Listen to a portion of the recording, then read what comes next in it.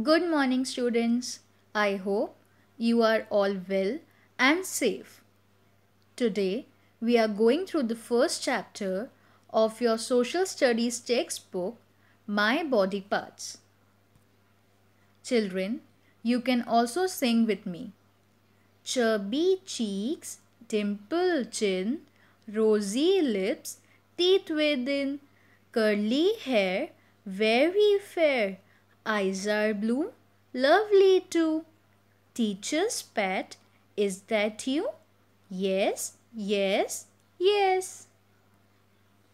So student, today we will learn about human body parts and sense organ. Human body parts. Our body has many parts. Each part has a name. Each part is useful and does a special job for us. All of them work together. Now children, see this picture.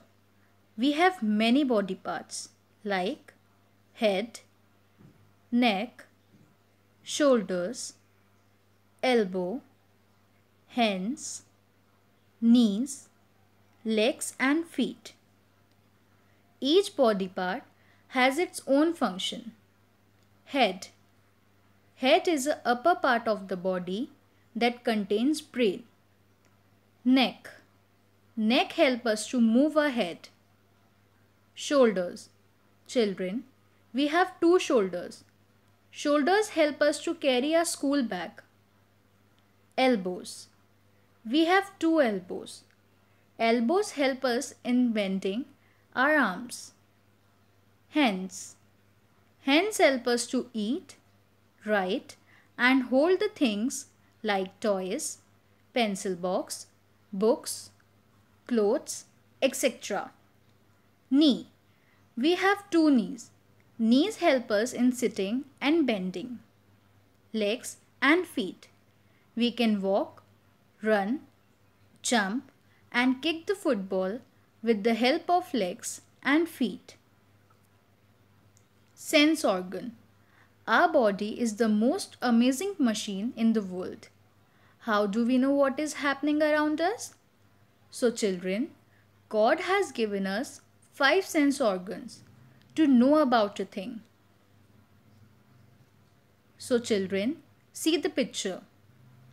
Eyes, ears, nose, tongue, skin. Uses of sense organ. Eyes. Eyes help us to see many things like colors, shapes, TV, etc. Ears. Ears help us to hear loud and soft sound like music or hearing stories. Nose. Nose help us to smell things and to breathe. Tongue.